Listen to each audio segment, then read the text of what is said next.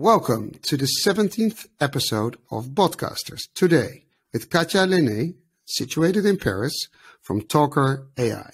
Welcome, Katya. Hello, thank you, everyone. Nice to meet you. Nice to have you here. You're the first one from France, but you're not originally from France, right?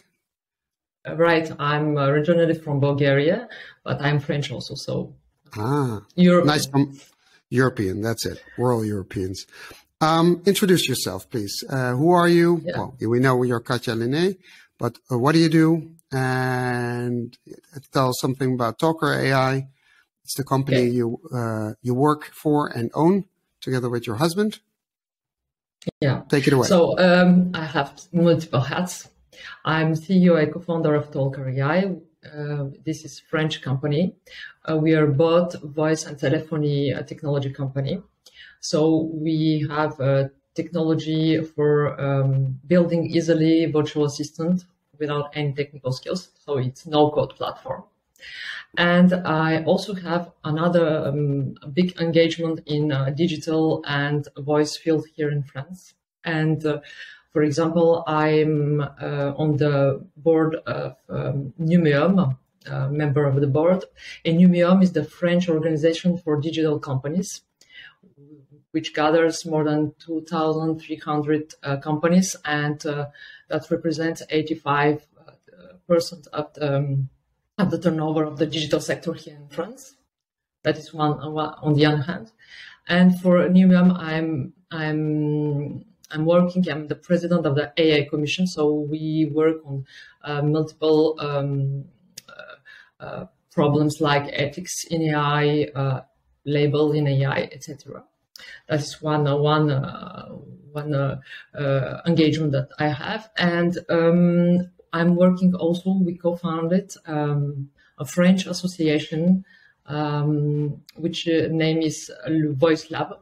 This is association in the voice sector, and we aim to gather French companies and organizations, institutional organizations, and researchers.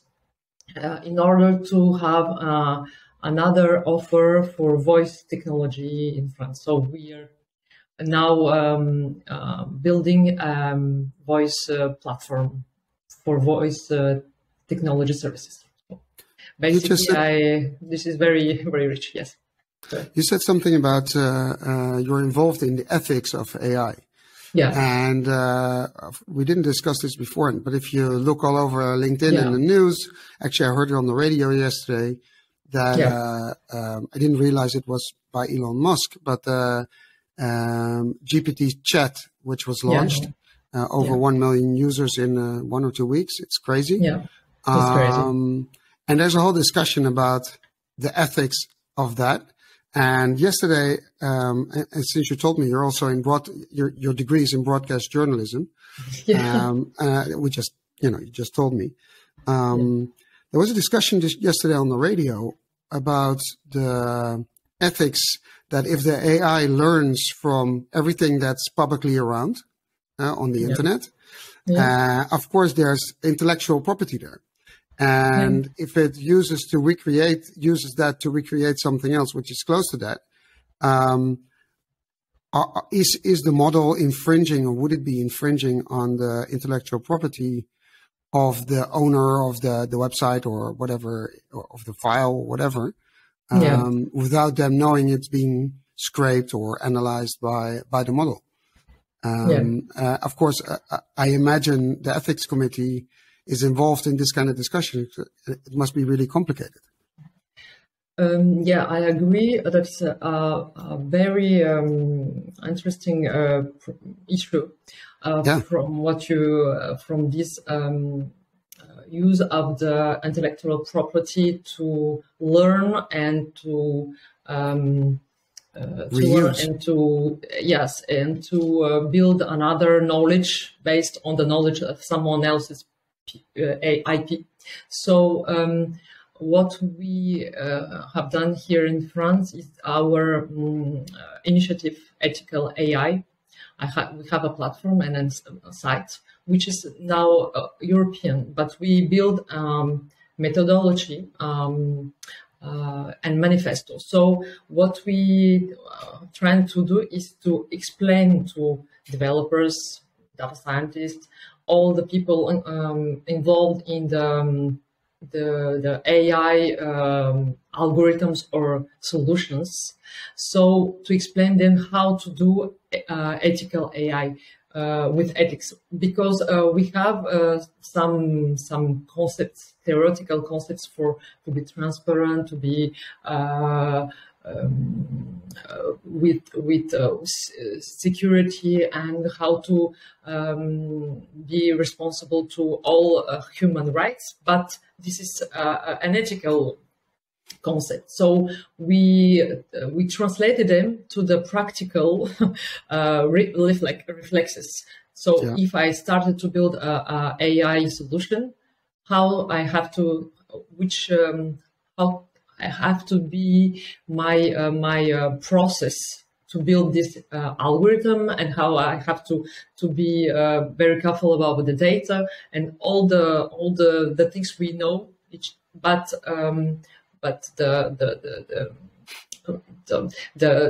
our developers are not very. Sometimes they do things and don't think about the consequences. So about this AI or another AI that is based on text or another IP based files, I think that is we have to be careful, and that is something very crazy, but that it has to have a frame, and this ethical frame, it's this work that we done with six qualities of the ethical AI, and I can give you in the end a link from this website, which is in English also, English and French. So it's very interesting because it's the practical advices how to do ethical AI, and I think everybody, not only the AI guys, have to have in mind, but also everybody in the companies that they want to build solutions. They have data, so we have to very, very carefully think how we do that. So we have data, we have algorithms, we have, okay, I have my brief for my solution, but I can't do everything I want. That is not allowed. But should it be like a European manifesto? Because we're basically under European law, all of us, in Europe, of course. And it would be crazy if every country would have its own set of rules or guidelines. That means you can never, what you built for one country, you cannot use in the other country and just translate it. Maybe it's something to try and I don't know, release European or. Yeah, of course. What we're going to trying to do now is bring it to the European level. I forgot one of my head, sorry, but I forgot one. How could I forgot? I'm expert on GPI, and GPI is, it's the global partnership on AI. Okay. And I am in the group called Commercialization Innovation. So of course, we try to bring all the tools we have in France and in other countries to bring them to the international level. Of course, that makes sense. And so on the ethical AI initiatives with the tools, this is a guide for doing the practical AI ethics. And we're going to propose this platform in the European level, because we think it is the first step to be prepared for the Regulation and AI Act, who is coming in the 18 months, I don't know, 12 or 18 months. By the in EU. European Union. So we are very happy, because I know that ethical AI and the AA label, this is the second step, is to prepare companies to have this AI in order to be prepared for the AI Act. because AI is more it's a regulation, But first of all, you have to do some preparation work. Do you foresee that with the knowledge you have now, that a lot of companies will have to change their algorithms in their AI with the new regulation coming? I think it's a good thing in order to standardize. I think it's in English, standardize things, because I know that is all, for now all companies are auto-regulated.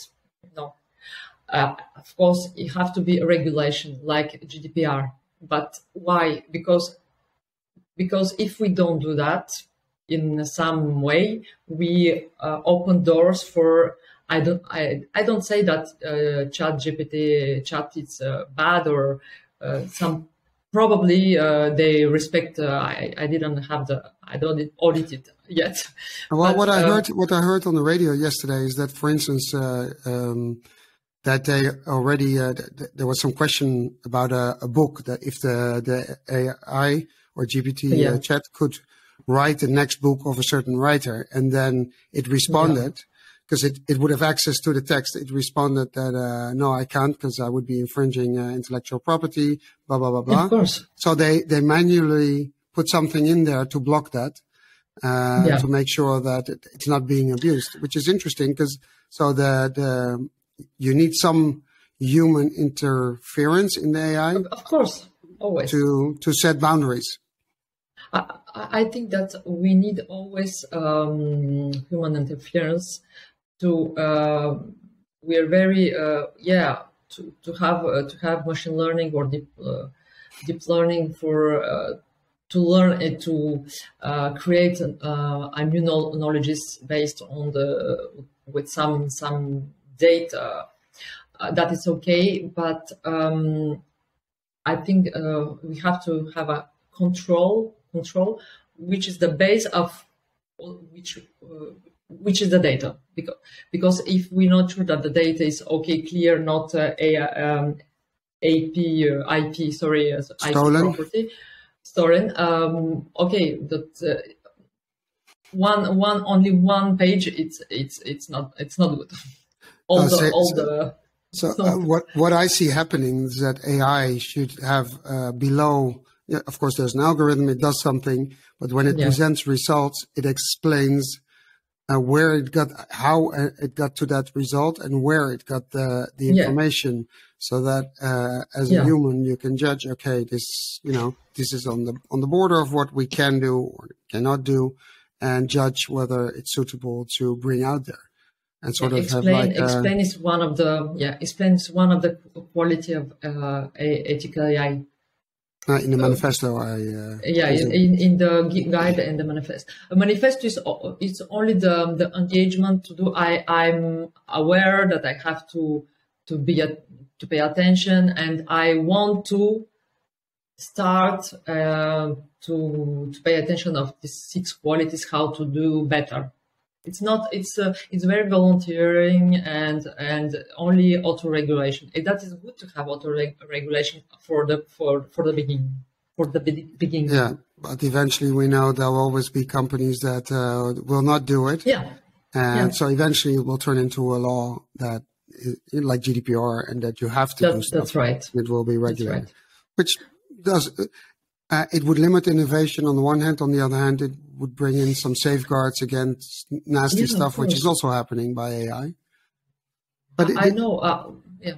Sorry. I find it interesting what's happening, and that brings me to the question: what is the current level of implementation of chatbots and chatbot technology and voice bots in France? Because what we, of course, I'm situated in Holland, and we know the situation in Holland, but it's sort of hard to discover what the situation is in the different other countries. Of course, we see a lot from America, so maybe you can tell me, also connected to the AI, because it's a good initiative.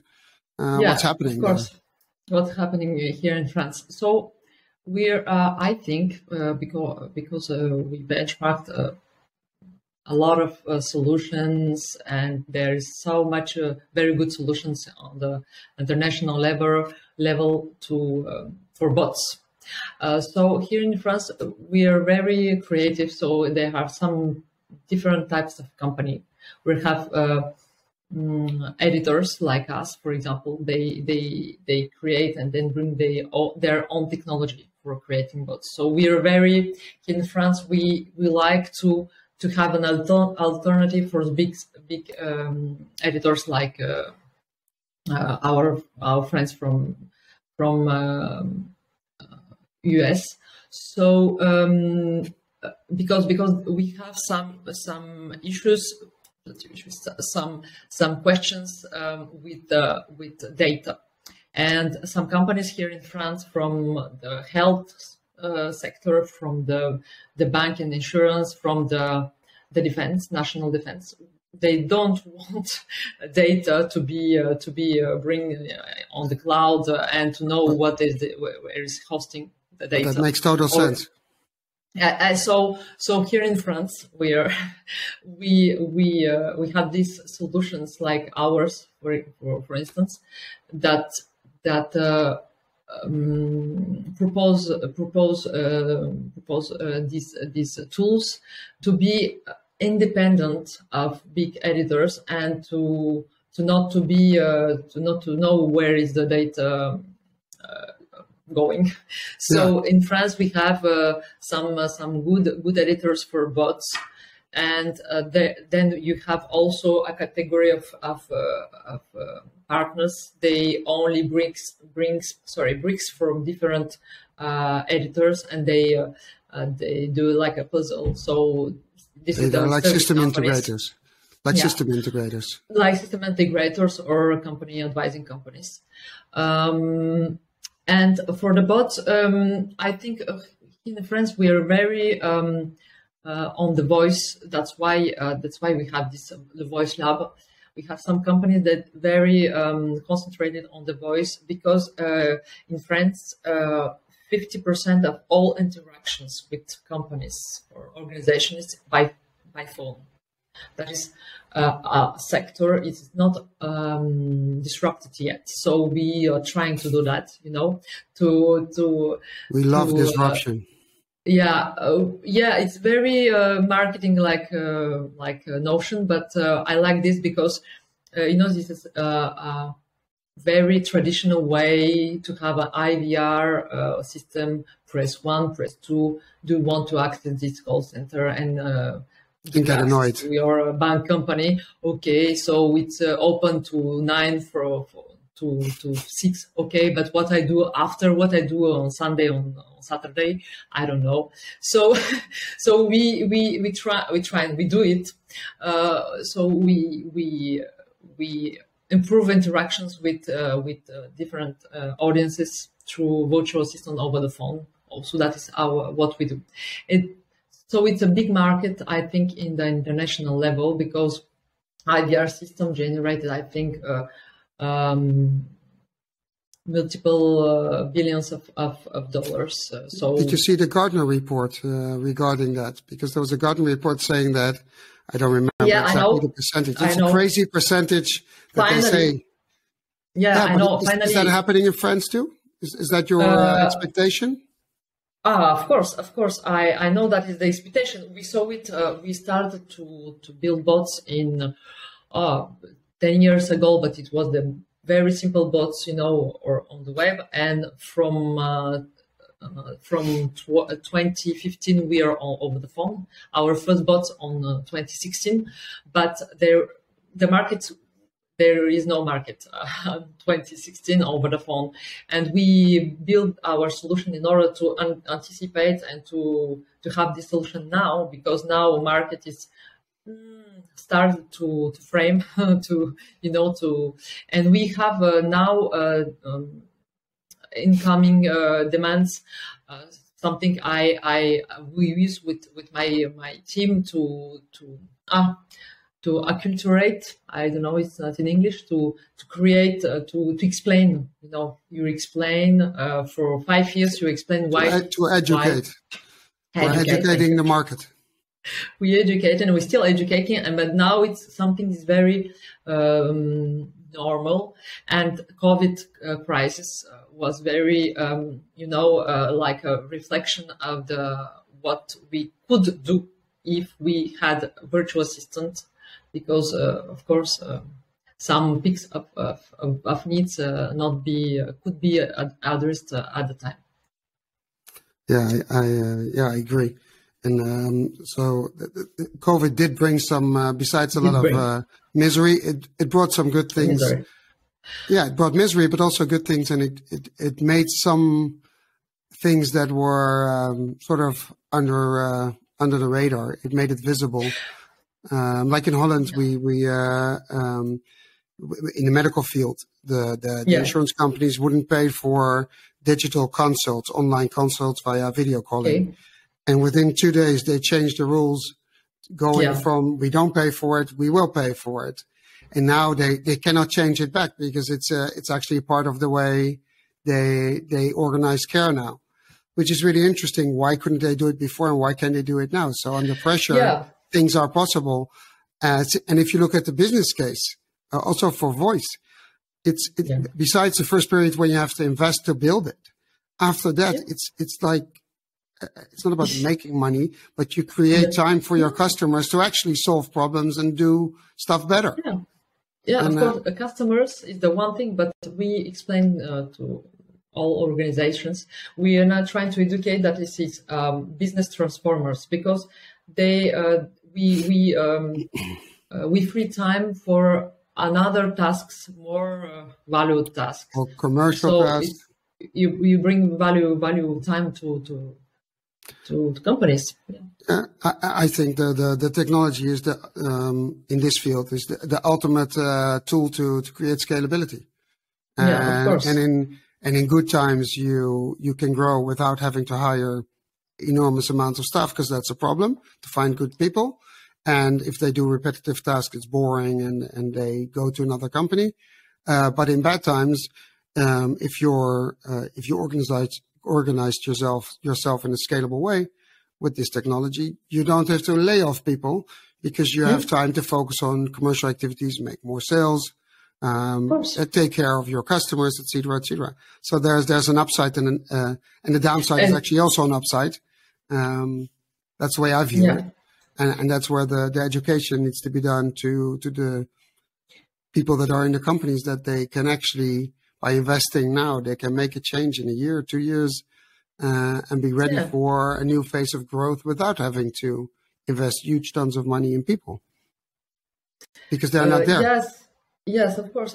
You have the transformation of how the work is done, and what value you bring to customers. And we know that for instance, for virtual assistants, we do virtual assistant multi-channel. So only one bot is created, and then we going to connect to all channels. That is very important. So the knowledge base for voice and everything text is common. the same. Everything's common. Wow. Everything is the same, and of course you have some variation for the wording, but you manage one bot.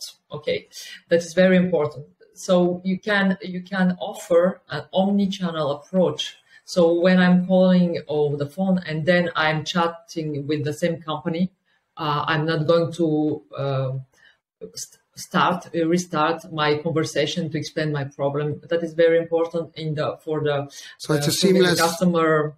So it's seamless from one channel to the other. Yeah, it's seamless. Oh wow! It's seamless. So one channel you can switch in a few seconds, minutes, and it's seamless. So for improving customer journey, it's the better.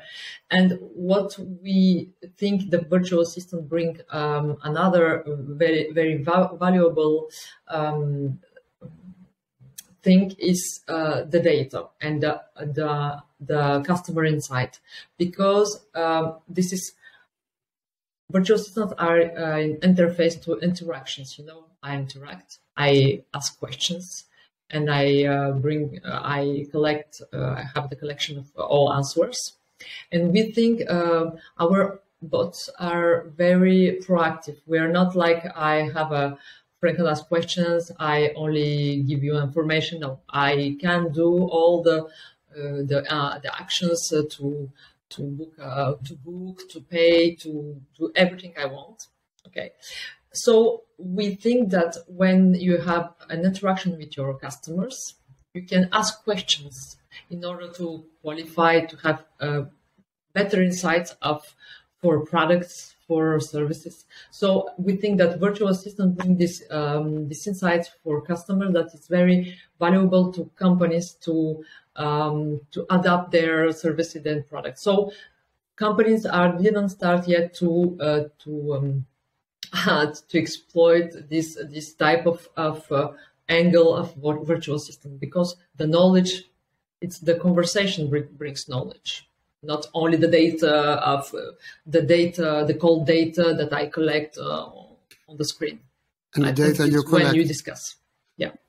Okay, I get it. And the data you collect, you feed that back to the model, or what do you do? Where does it stay?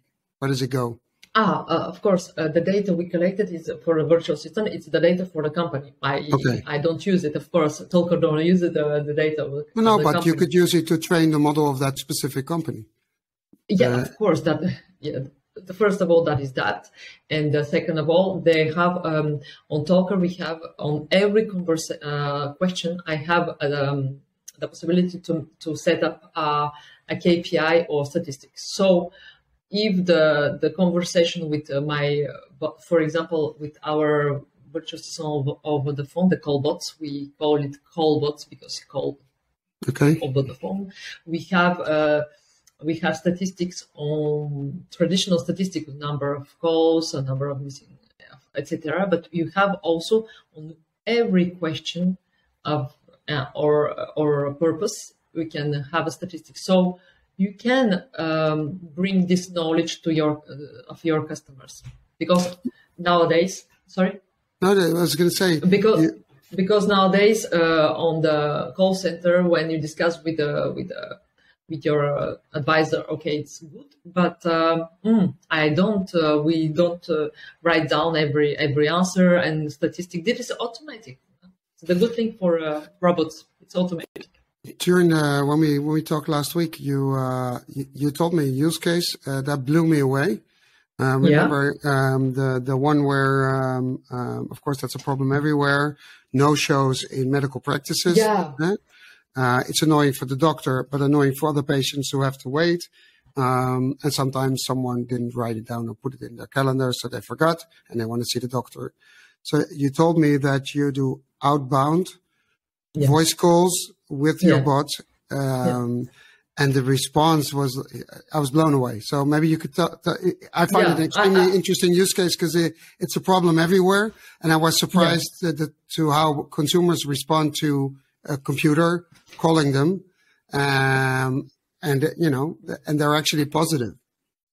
It's very positive. I explain the context is we do incoming bots, of course, on the call centers. When the customers is calling, it's a virtual assistant that is pick up and qualifies and then answers and then transfer to a human if it's needed. But then the qualifies is, I think, 80% of the good job, because you don't wait in 10 minutes, because it's already frequently here in France to wait for 10 minutes over the phone and to wait for nothing. You waste 10 minutes of your life, and then no results. That is very frustrating. And for the outgoing calls and voice bots, we are very that's for us a very good product. That is it's only, I advise, it's only when the company have a contract or a relationship with the customer. So when I have already done I have already ordered, and I want to know where is my delivery, which day. So I can send a outgoing virtual assistant to inform for something. But the best is when you send an outgoing virtual assistant to have an interactions and to confirm the presence of the person, for example, the delivery. That, for example, is our use case with Total Energy. Total Energy is a big energy supplier. And we do it now for 2 years. That is not something very new, but we know that is in production. So I know and what is very interesting for Total Energy, it's the person it's the person of a certain age, So where the virtual assistant is calling, they call it, yes, madam, I will be there. Sometimes even we explain I'm a virtual assistant. Some people didn't understand in the interaction that is a robot. It's very interesting, and this is a very good. We have a very good perception because people are not offended because they are waiting for a service and they're waiting to know where the delivery is coming. So that is very good perception for that. And for the second use case that you mentioned about doctors and medical appointments, we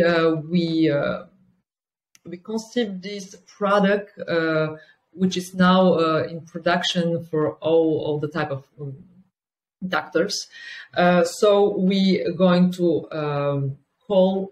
We automated we're sending the robot automatically every day. And we're going to call the list of all patients. From tomorrow or the day after tomorrow? We do it 48 hours before. Okay. So we have time the next day to replace the people not coming. They said to the robot, no, I'm not confirmed. I'm not coming, because in France, I don't know how it's in Holland or in Europe, but for some specialist doctors, you wait for 2 months. So you have your appointment, and in 2 months, probably you have some problems to come to the appointment, and the people don't call. That is very bad. So you have some slots of times they're not occupied. So it's waste of time and waste of money and waste of everything.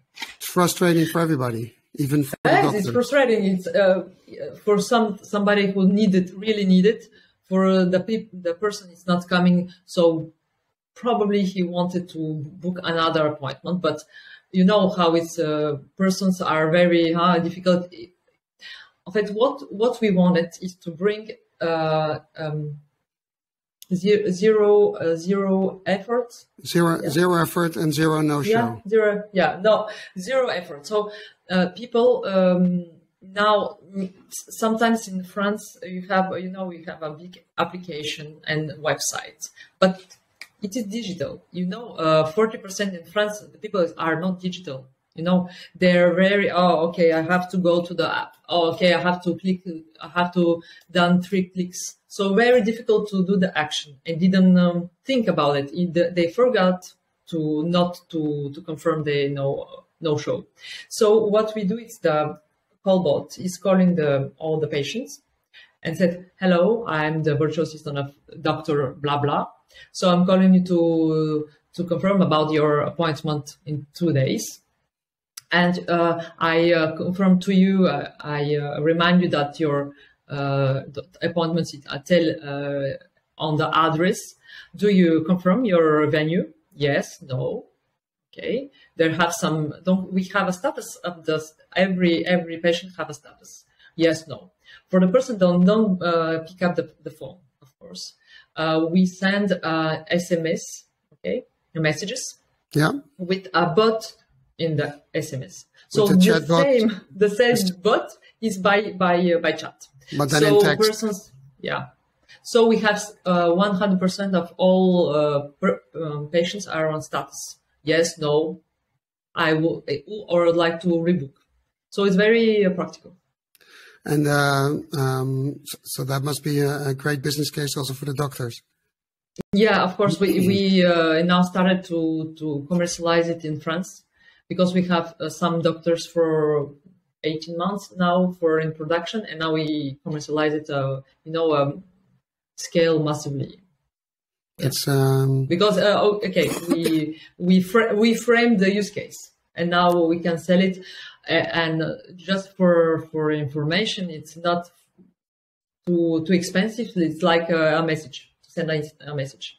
We did it very, very commercial on the price also. I think that's impressive, and that's exactly what I said before about scalability. This is also about scalability. They don't have to hire extra staff, which otherwise the doctor's assistant, who's then not available for patient, needs to call everybody or send emails or text messages. And of course, this machine just goes on. Again, I find that really interesting, and this is the proof that where we're heading, we're making things more efficient, but also human friendlier. I think that a bot or anybody confirming an appointment, making sure they're coming. Sometimes people are not aware or they forgot.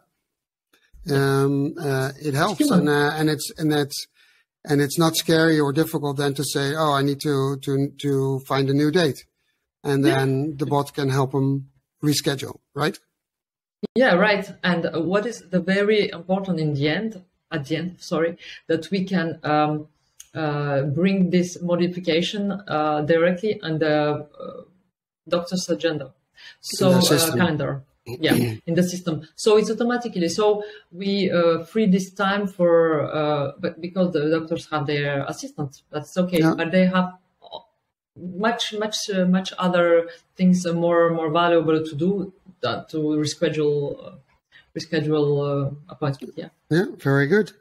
Well, I think these use cases are super interesting and valuable, and I wouldn't be surprised if we see a lot of more of this, and then combined with ethical AI at some point. No, because if you think about this, let's say it would be a first appointment with the doctor. Why, if I'm confirming, why wouldn't I ask medical questions like triage? In the same round, I'm talking to the person, and you ask a few questions and you prepare, and maybe you come to the conclusion that, oh, before I see you, you need to take an X-ray, or based on data, or we'd have to take blood and need to see the results so we can have a diagnose faster, or we need to see what you're. You're right. We did that use case also for another type of doctor, but that is in the same. That is a pre-triage appointment, and we did it for a type of OB, I think, and another. But what I observed that is sometimes. Doctors have to launch and to have to decide to do it. So we have this education to explain them in which way that can help them. So that's not the virtual assistant that is making not replacing the doctor. It's not taking the decisions. Yes, only asking questions, and you can triage. And if it's urgent matter, okay, I'm going to the doctor, and that is the assistant, the human assistant can assign appointment. I think the decision is the doctor that is doing the decision. Okay, well, I totally just agree. Collect the answers. Yeah, because what you see now, if you go to the doctor, I don't know how it is in France and Holland. If you see a doctor in an appointment, half of the time they're sitting behind the computer typing in stuff. You tell them. So why don't ask me that beforehand? And it's in the computer, and you read it before I come in. And that takes you 2 minutes. And then the consultation is maybe less time, but it's more effective. And I get 100% of the attention of the doctor. Yeah. You're writing down the idea? Do you want another use case? Medical use cases? Because we are working from 1 year with a doctor to create a virtual assistant during the consultation with the doctor.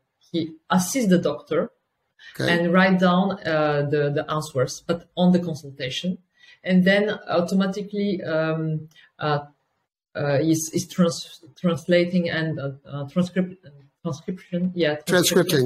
transcripting, yes, to the system, our system, and then the doctor in the end of the consultation have only to confirm that the purpose is okay, because we wanted to liberate time to the doctor to really listening to the patient, because this doctor with which we are associated, he explained it to us that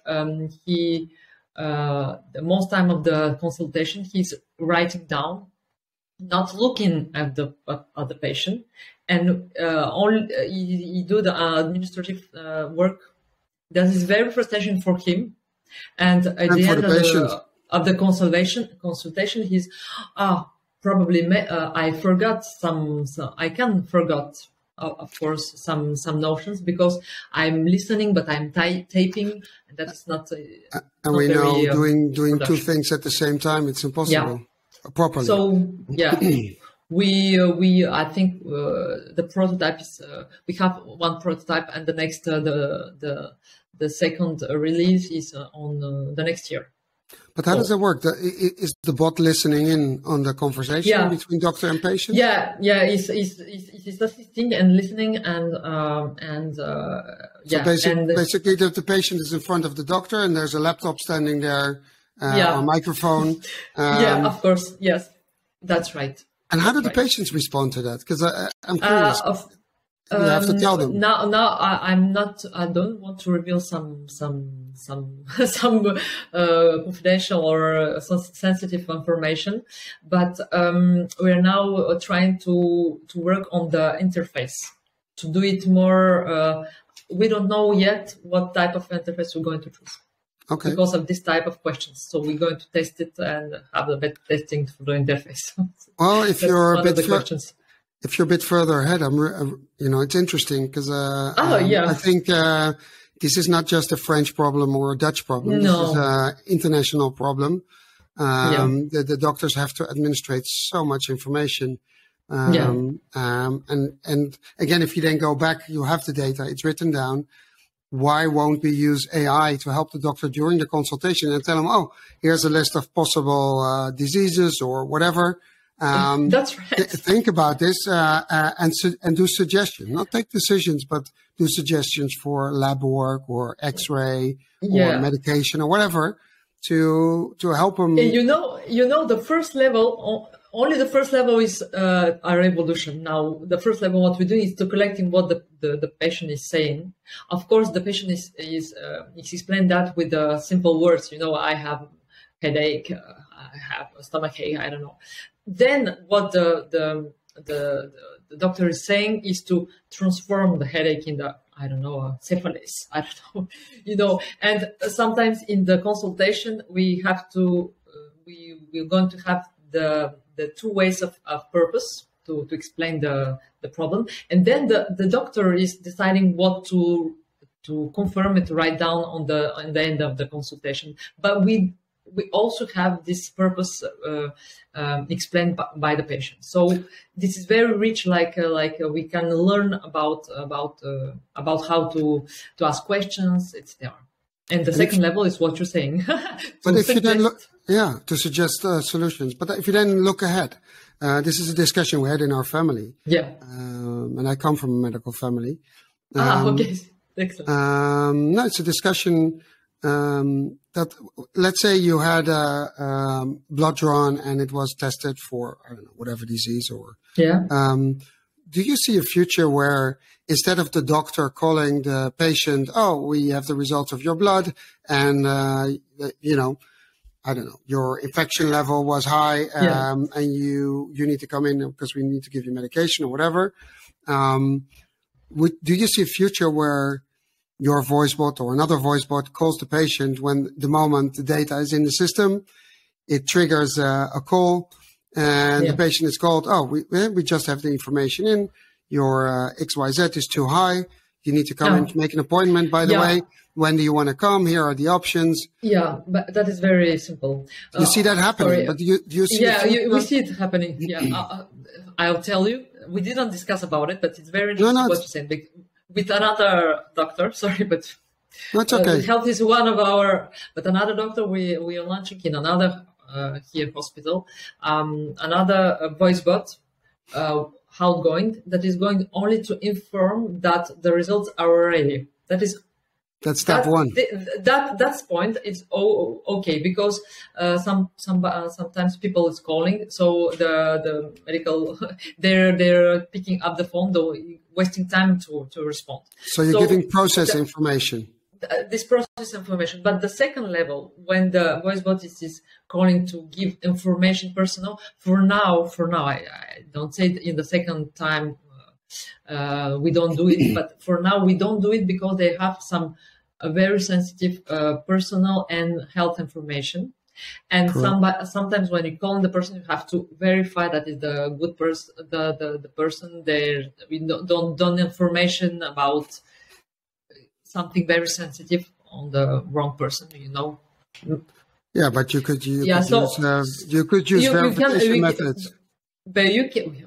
I know, but in order to transform the process, that is the process transformation we're doing. In order to confirm that it's okay for the hospital to have another process that is this is the long process. For the functional technologically, it's possible. It's a technology possible, and we do it easily because the trigger is very. It is just a rule. Business rule, I would do it.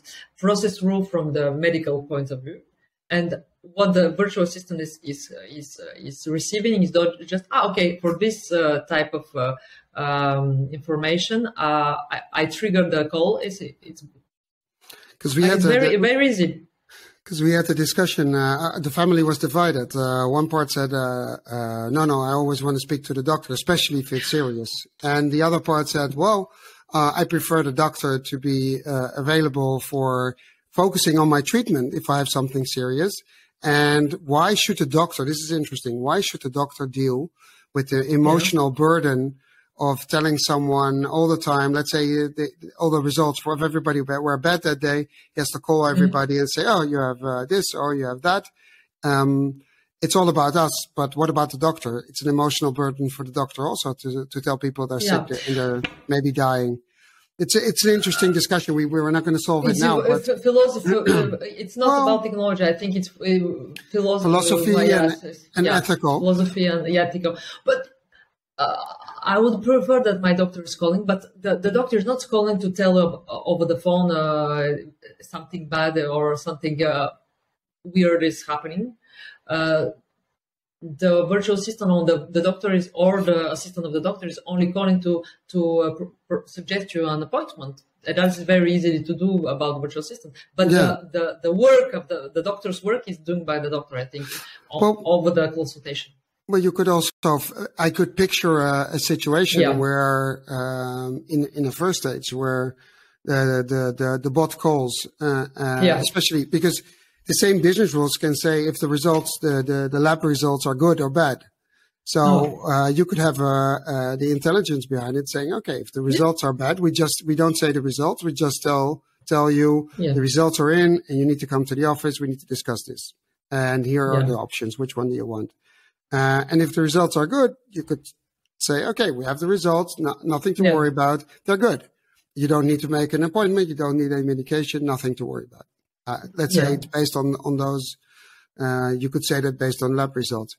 I see for a stage where people can be informed really quick and relatively cheap and efficient,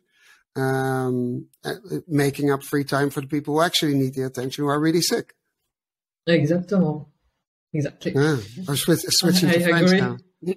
Sorry, way, exactly. Yeah. No, compliments for your English, because not every French person speaks I'm not English. French. No, I'm not. You said I half French, so exactly. Well, that's fine. The not French half of you speaks proper English, but we're happy with that. And if you look at the future of a little bit further ahead, that we're already looking ahead. But if you look even further ahead, do you see? What kind of future do you see for chatbots? Do you see every company introducing voice bots, chat bots, and not having a choice based on the fact that people are getting older. It's harder to hire staff. People don't want repetitive tasks. Everything is data driven. We can make a million arguments why you should do it. But do you see that happening, or do you think, a lot of it? I think yes, because for us, I speak from all my team.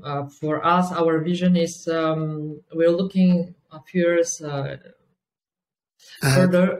I think that we think that the future is screenless. Screenless. So the voice for me, we're going to be one of the interface, of course, mixed with the screen, because we have, but you can give order or interact with your system. What we're going to do for one of our clients, for example, for now, it's very known here in France, is to have a virtual assistant for the system, so operators can search information, of course. But what we're going to do on the next level is to give orders to the system, of course. Yeah. Why I have to search? Why I have to type to my CRM? Why I'm going to I'm going to research. Oh, give me the results of this company. Okay, show me the benchmark between this client and this client, or this account. So for me, it's because why? Because this is easily to speak. Are you saying? Let me try to understand this. Are you saying that applications like CRMs, like Salesforce and that kind of application, are going to be conversational at some point? And then one step up, you're not saying not only are they going to be conversational, but they are going to be operated by voice. And then, of course, you need some screen to present the information to read it, because otherwise it's too much to remember. But and do you then also see an integration where let's say you talk to an application and it does something for you, and then on screen you see the confirmation, are these the shoes you want to order, and you get the picture in WhatsApp of the shoes you think you're ordering, and you say yes to the system, or you type yes, or you push the button yes, and that's it, and something like that. You see an integration like that. Yeah, I see it integration like that, but because it's very simple for me, it's six times more faster to speak than to write, of course. Then you have the voice is inclusive, okay, for every type of person, every type of sociological. If you're illiterate, you can still order. If you're illiterate or blind, you can still do it. Yeah, I think it's very inclusive about the society. So digital have divided. Yes, very good digital, but you have here in France, we know it. We have some types of the society, some types of people of the society that is very put beside in the corner of society. In the corner of society. I have teenagers, and I'm very glad. Sorry. Lucky you. Lucky me, lucky me. But that is very instructive. So here in France, I do voices. I do voice messages, and I don't know in Holland, but here we don't tape so much. Only 40s, 30s, 40s, 50s tape messages. Why? I'm explaining over the voice what I want, and sometimes voice is not very good because you're probably with people that is not very confidential, but you can, I don't know, 80% of the time, it's okay. You can do it better, faster. And I'm going straight to the point. I'm going just ask my CRM, give me the results. I'm going not to have 5 clicks and the connection and all sorts of steps to bring information. Then I'd like to add the philosophical question to that. Yeah. And I bring that up in every episode because it turns out that it needs work, in my opinion at least. Do we as humans need to learn how to speak computer, or does the computer, the large language models, need to better learn how to speak human?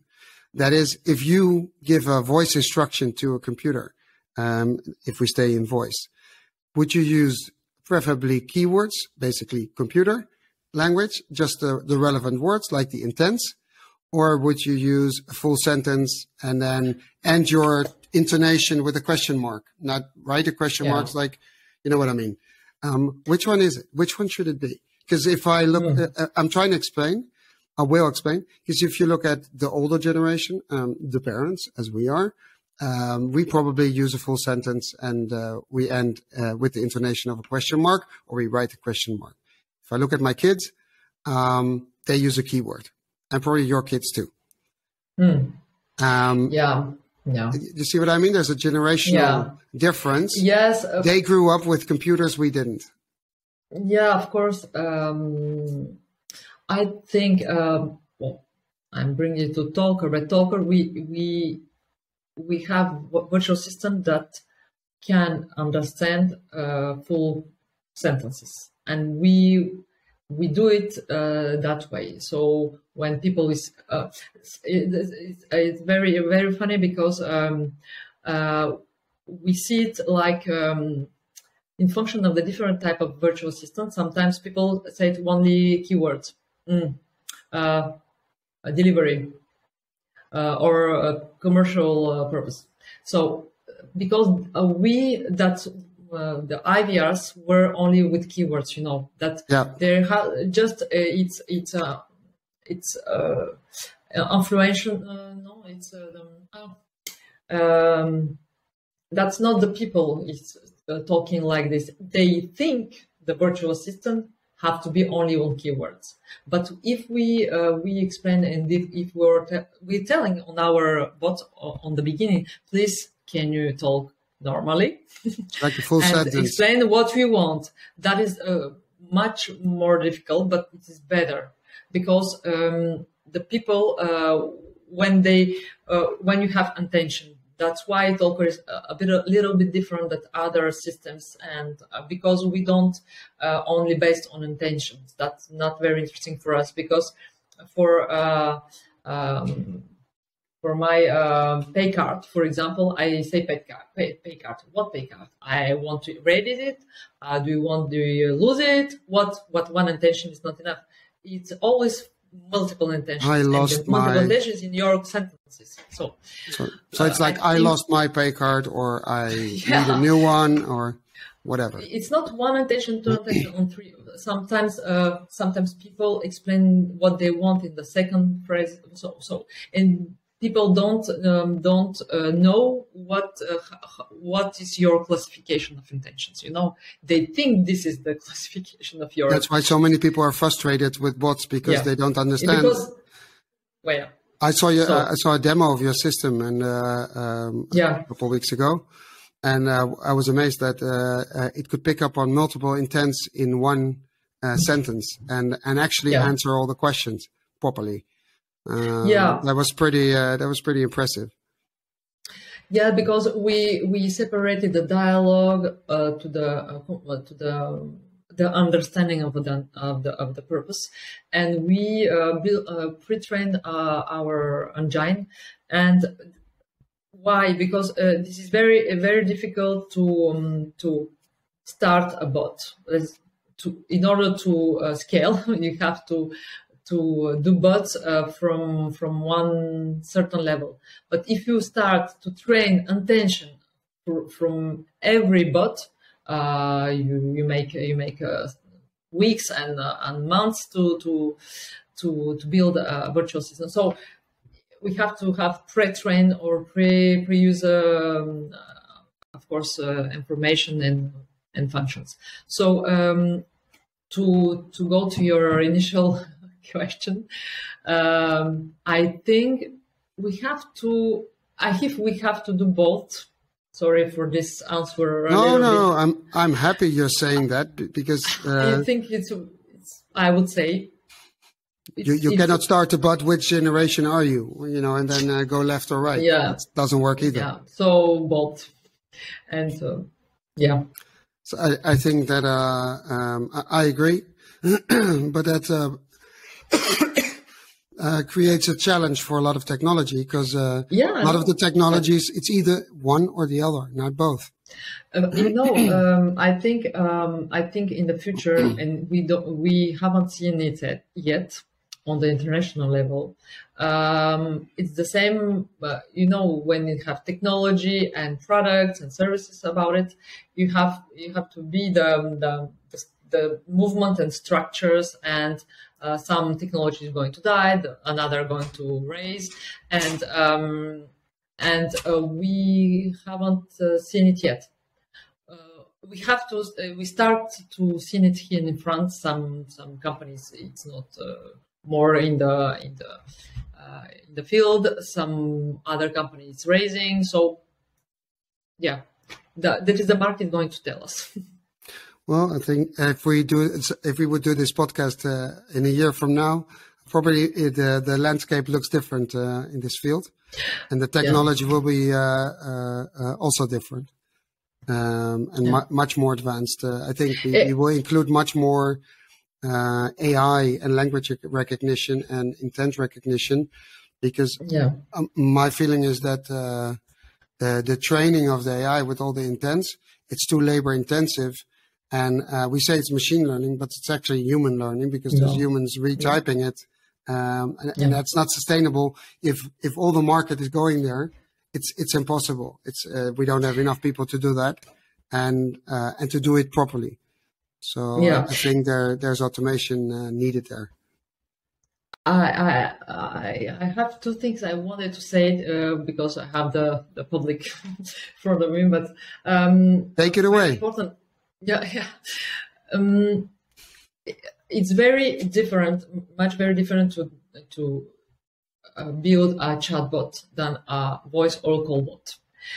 Voice bot, we saying voice bot or Google, Alexa, or every IoT, because we connect our bot to every channel. Okay, so voice bot, IoT.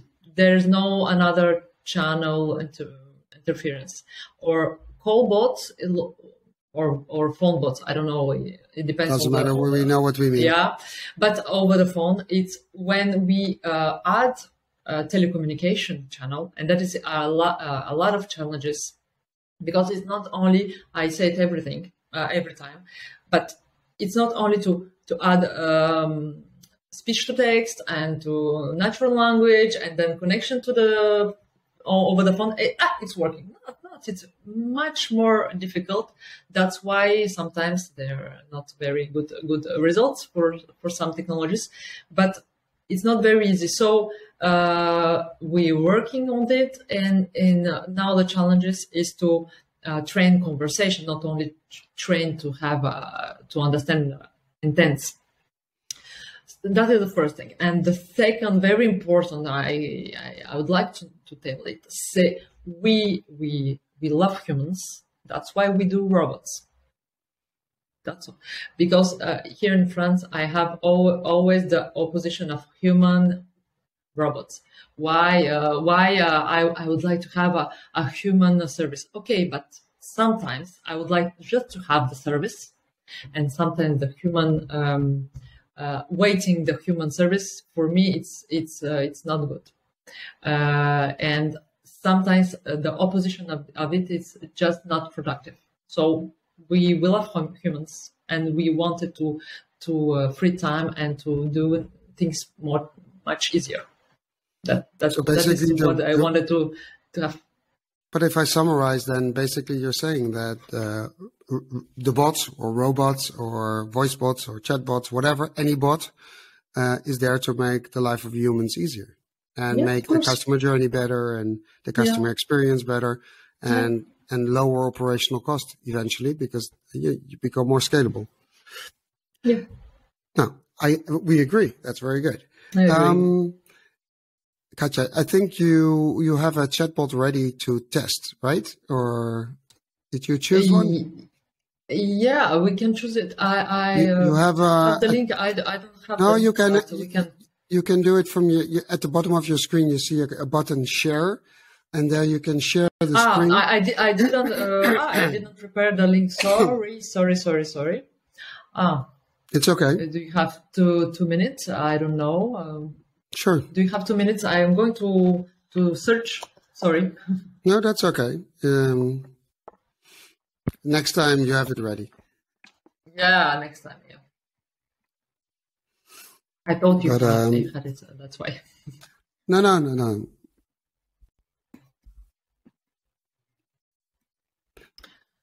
So I hope I'll find it. Right now, do you only is your software only used in France or also outside of France? Is it in France? I used to use it.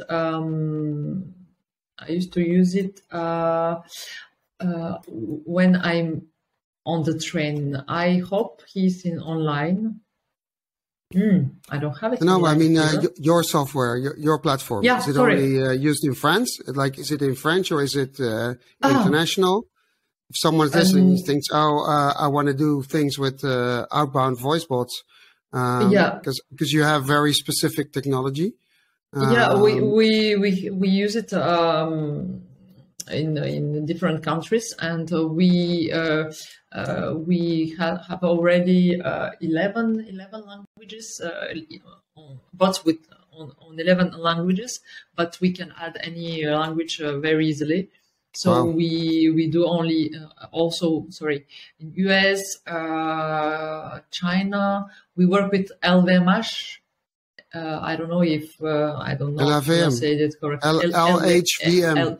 The luxury brand. The luxury brand. Yes. I got it. Yes, we have a bot, for instance, in China and in US, and for other type of companies in Belgium, Holland. But this is it's not it's a French company with multiple products in these countries. I get Italian, Spanish, etc. Yeah. Yeah, but that opens up possibilities for you to supply your software in other countries. Yeah, but now we start our export, so we hope that's the beauty of software, right? Export is like just go to the internet and buy. You find I didn't find it. Sorry, I don't know if I can do pause or. But you needed a chatbot of SNCF, the train, right? Yeah, I need it, but I don't find it right now. Well, you can. Did you Google it? Chatbot SNCF? Yeah, I can Google it. This is the more known here in France. That's why. So that's problem number one: is a chatbot that's hard to find. Yeah. Yeah. You got it? Wait a moment. Yes, I have it. Okay, let's bring it on the screen. Sorry, I'm going to share. Share. Where share? It's underneath. Share. It's right down. Yeah, share. Okay. Fenêtre. Tac.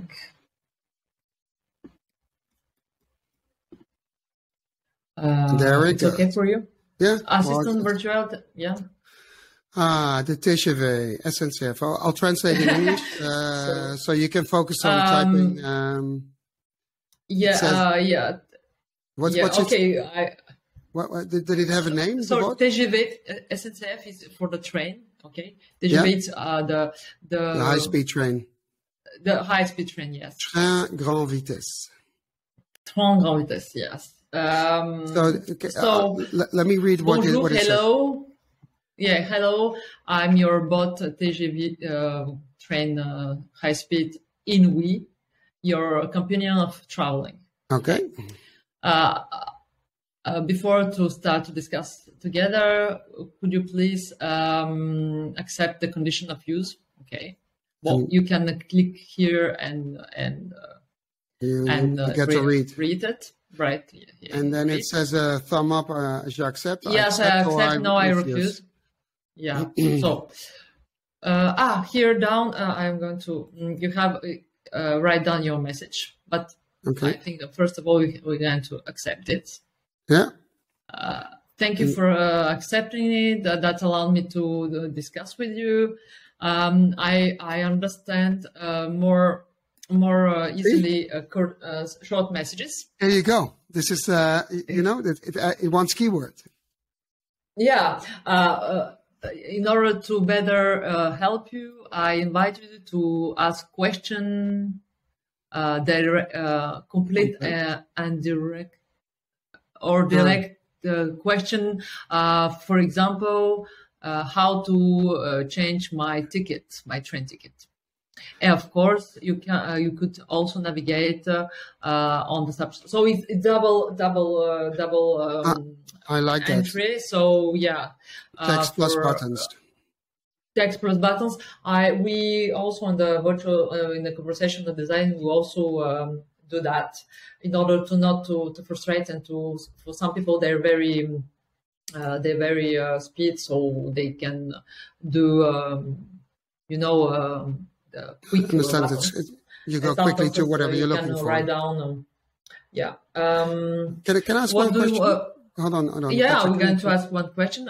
I know. I'm going to ask you a question. I want to ask you a question. If you look at this, it says here, I easily understand short messages, but then right after that, you have to ask a complete question. So I find that contradictory. You tell me, okay, use keywords, and then, by the way, but write a sentence. Okay, I'm confused now. What do you want? Yeah, I know. That is my thought was the same. I think why these two contradictory notions. Which is the right? So I don't know. So what I would be interesting is it's basically SNCF is a mobility company. They sell mobility. So let's ask them if we can rent a car. Let's see how it handles. But only the train. This is only the train. I know, but that's why we ask them if we can rent a car and then see what happens. So you put in a text. So now we're asking, can I rent a car?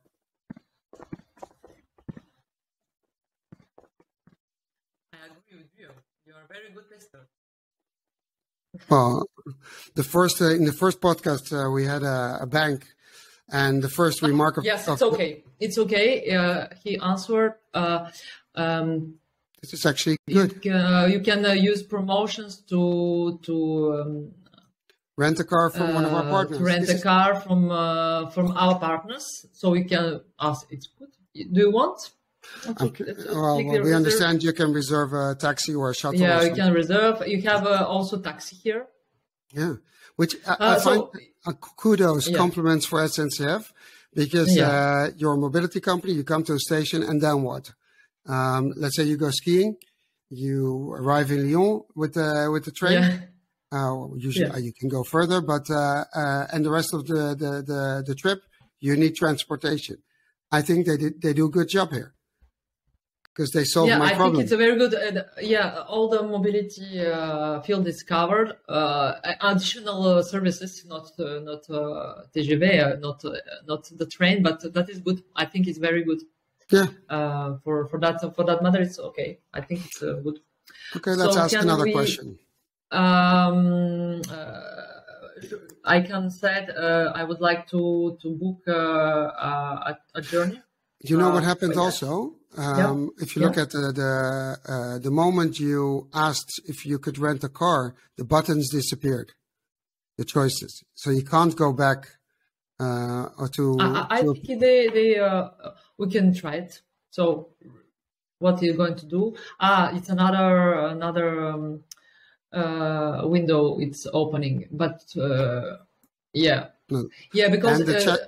and here's the problem: the chatbot doesn't go with. See that? No.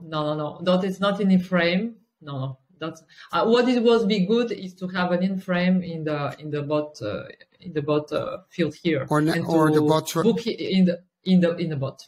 what is Or this if you don't do that, that the bot goes with to the next page. Yeah. So it stays there. But what I also see is that the buttons we had before, where you had all these different choices, they disappeared. So they disappeared. So and you can't go to the previous menu to restart or redirect your. Sometimes we the menu is always here for our chatbot, local chatbots. We keep the menu because sometimes people how I restart my conversation or I switch the direction.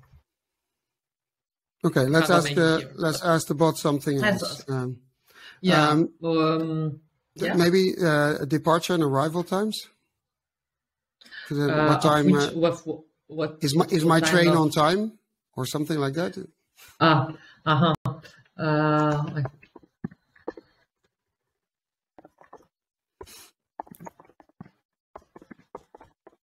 And let's see if it transfers you to the schedule. Because there's the regular schedule and there's the actual schedule. So I ask if my train is on time. I'm going to wait answer. It should ask which train. Yes, which train. So we would like to know. Okay, that's not bad. Please choose a way to find your information train. Okay, so first choice is your voyage, your journey. Travel reference. And this is my ID, my ID, because I have ID when I book. Okay. So yes, I think it understands, and I offer 2 ways to find my train. That is I pretty don't have good. it, so I can go further, but I think it's a good. Very. Now we want to book a train. Yeah. Let's say we want to book a train to a ski resort. I don't know. Name one. I don't know where the TGV goes. Chamonix? Okay, let's go to Chamonix. Okay. We're going to Chamonix. Okay, we go.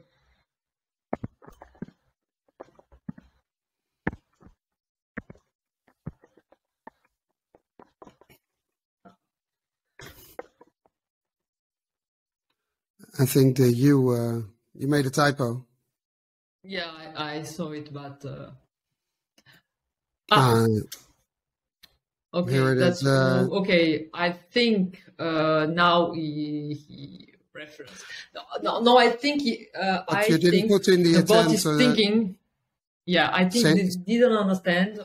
He think that I'm my train because it's in the previous context. You know, I wanted to know if my train is on time, and then I talk about Chamonix. I think it's understand or detection of the intention of the town. So we think I'm going to my second question referring to the previous. I think. So it should be the same. So let's change the question. I want to reserve a ticket on the train to Chamonix.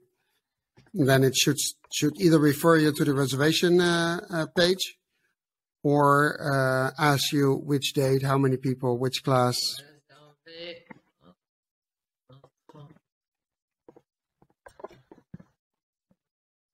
Chamonix.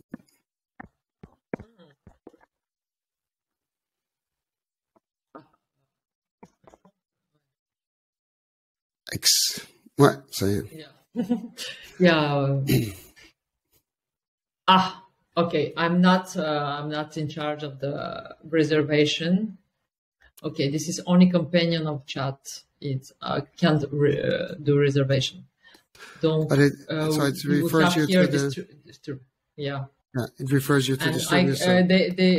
This is the reservation to the site to book.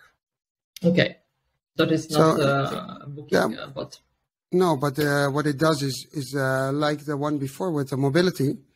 It does understand your intentions, and it helps you directly to where you need to go to reserve the ticket or yeah.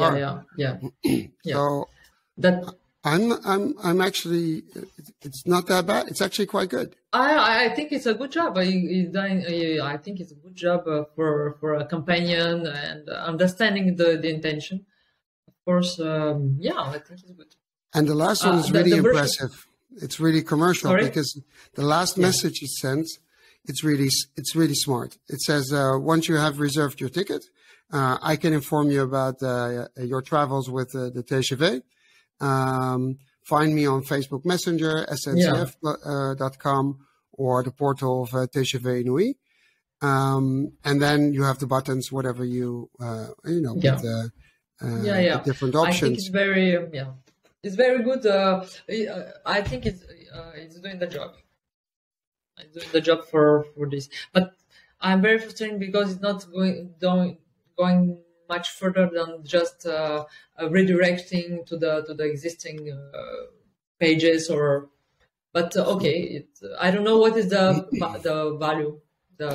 Well, it's information. But do you know how long this bot has been around? Is it an old one or a new one? Multiple years. Yeah. Okay, so you would expect if it's there for multiple years, you would move on and I think probably they're now trying to enrich it. Probably it's the case, but I think they're doing the job. But it could be more person. I think what is going to be. I would start it to ID the person it's talking, because I know that where I'm going to give information with virtual assistant, it is very personalized. And what the virtual assistant can do better is to be on the communication of the personal information. Now I see it. Probably this type of bot is very difficult to bring to the next level, but when we do just bots to give general information, that is the bots of yesterday. The bots of tomorrow, before yesterday. It's personalized. It's for me. They know that I'm Katya, your daughter, and I am ID very quickly, and when I'm asked question, it's my answer for me, for my case. I totally agree. Yeah, and another thing, very frustrating for me. And another thing that if I now look at it, if they would start their bot with basically, there's a few basic options, which the things you can do in this bot. If they would start saying you can use me only for this, and that. If you want one of these, please click here. It's another bot or another website. Then you manage expectations, and you don't get to find out somewhere down the line that it actually can't help you directly. So if I would make an improvement, I agree. I would take all the options way back up. First thing I say, these are the options. Which one do you want? Oh, your option is not there. Yeah. And I cannot help you, period. And of course. This is the strategy we use over the voice, because when you start, you can't